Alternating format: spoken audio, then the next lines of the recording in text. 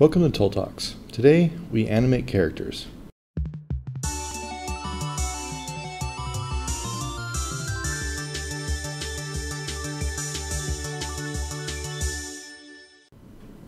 So I'm going to go over 2D animations. I'm going to leave it to you to do the reading and look over any tutorials for 3D animations. A similar approach, it's just creating the animation itself is a little bit different. So I'm going to break this up into a couple different videos. The first video will be setting up the project. The second video will be actually creating an animator, and the third video will be making a script for it. So I'm going to break this video up into two different parts. The first part is creating animations to control, and the second part will be creating a controller. I'm only going to do 2D animations for the sake of time, but please read the text. It talks about doing 3D animations plus. Hopefully, if you've had some sort of multimedia class or you've had some experience with 3D graphics, you can create your own animations. So the first thing to do is we're going to create a new folder, and we're going to call it our hero. We'll say hero. And here again becomes vitally important that we keep, oh, this is a new project, by the way, set to 2D graphics, and I've added nothing to the game yet. And what we're going to do is we're going to create a new folder, call it Sprites. We'll import some sprites. And then a little bit sloppy, technically we should have another folder that says animations. I generally keep my animations in the sprite folder, and you'll see why in a moment. So first of all, if I move this over here, I created a sprite folder. I have my 4 wonderfully drawn hero sprites, and I'm going to move those over here. And if I look at these sprites, they look one skinny long image, and it's not very helpful. So I click on it, you'll see a property come up here that says 2D sprite single and pixels per unit is 100.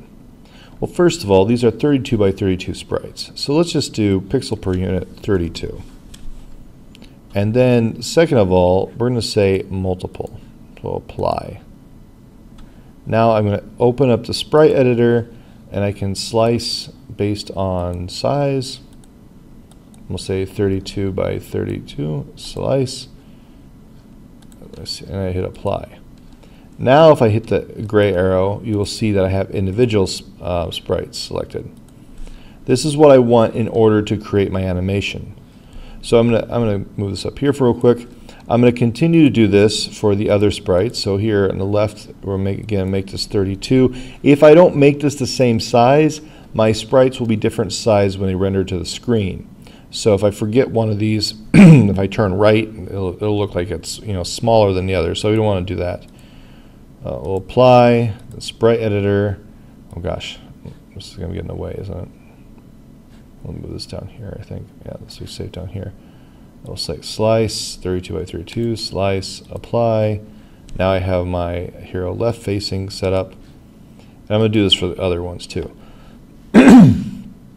Excuse me.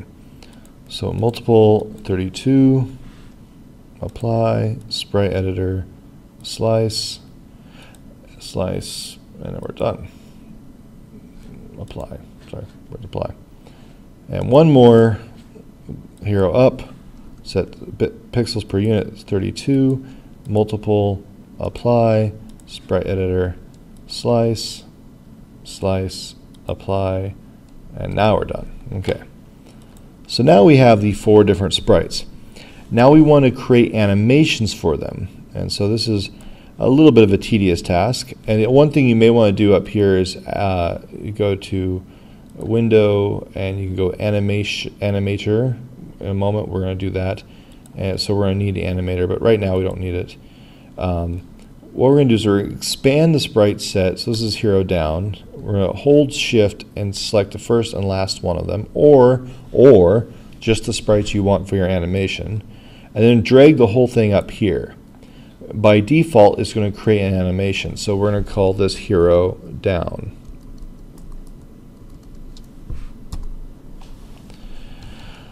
And then you'll see what gets created is a controller and a hero down. We don't really care about the controller right now. We're going to make our own controller in the next video, so we can just delete that. This, however, we do care about. This is going to be the animation.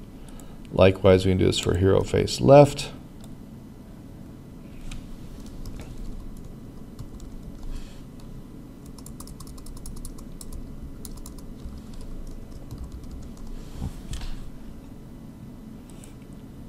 Again, we don't care about the controller.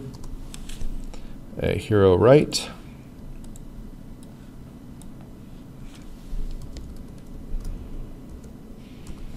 Now you could, if you want, use the controller, but we're going to make, like I said, we're going to make our own controller, so we're not going to worry about the ones that are made for us.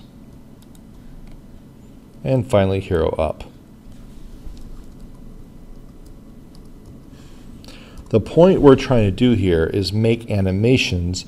So now they have these are just animations. They're not sprites, they're not game objects, they're just sprite renders with the animator, but nothing else attached to them. I have the 4 animations right here. This is what I want to get away from. This is what I want to take away from it. So get rid of the controllers, and now we can get rid of these 4 kind of dummy objects, if you will. So now that I have the sprites, you can see why I usually keep the animations inside the sprite folder. It makes sense in this particular case. So next video we'll create an animator, or actually we'll create the animator right now. Next video we'll talk about how to control it. So like I said, you want this window open. Go to Window, Animator, Animator. So that will open this up. And what we're going to do is we're going to just drag, actually first of all, I lied. We're going to go to Scene, and we're going to create an empty object. Game object, create 2D object, and we'll say Sprite. So give a sprite render. We can select one of our sprites just as a placeholder. We're not going to use that. We're going to use something else. So over here, after I create this, I'm going to say physics. I don't know. I'm going to say physics. I'm going to say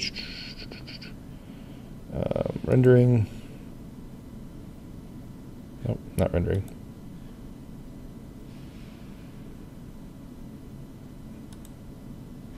There we go. Animator. So right now we'll just have an animator. We're not actually going to have any other components to this hero at the moment. So now we're going to right click here and we're going to create our animator controller. We'll call it hero controller.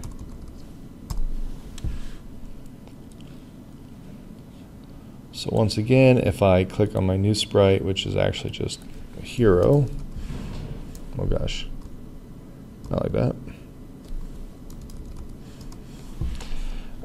I can now drag my hero controller up and set it to be my runtime controller. However, if I click on Animator now, you'll see that I don't really have anything of value in this controller. It's empty, so if I run it right now, nothing will appear. So what I'm going to do is I'm going to drag and drop hero down, and you're going to see a couple things happen. For some reason I'm having, there we go. It's going to spawn any state and entry. So entry is going to say when the animator controller starts, where does it start? It's going to move here. And then we're going to do this, we're going to just copy the other 4 animations in.